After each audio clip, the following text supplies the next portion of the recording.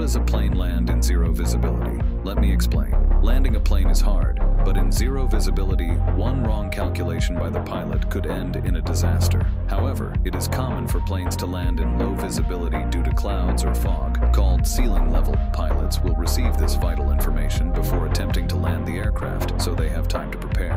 But even though planes have autopilot, using it in low ceiling levels brings its own risks. When approaching a landing with zero visibility, a vital checklist is always done to ensure the aircraft is safe for an approach.